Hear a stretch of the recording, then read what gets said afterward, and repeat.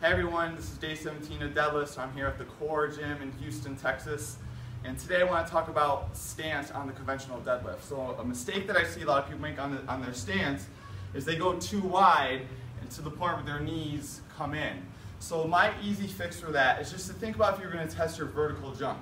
You wouldn't test your vertical jump from out here. You wouldn't get very high.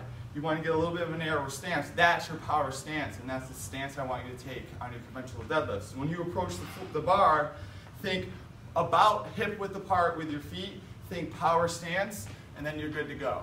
So we'll be back tomorrow with how to set up for the sumo deadlift.